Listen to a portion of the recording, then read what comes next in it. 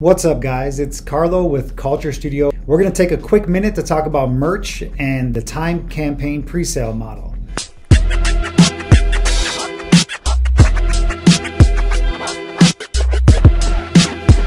Quite simply, the pre-sale model is putting up a product for 24, 48 hours, building a little bit of hype and exclusivity for your merch, and pre-selling that product.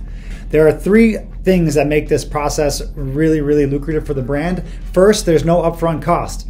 So you can pre-sale all your product, collecting the money and the revenue from your clientele first, and then you go into production. Second, you can test the market with products quickly.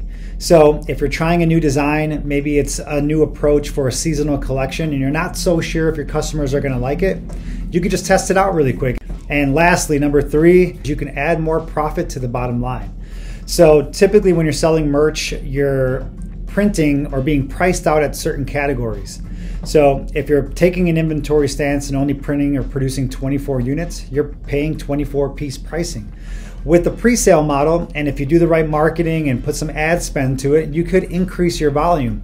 So if your sale price is 20 bucks, but you can get your production costs down, you're gonna put money straight to the bottom. Those are three great reasons why the time campaign pre-sale model works for a lot of brands, especially right now.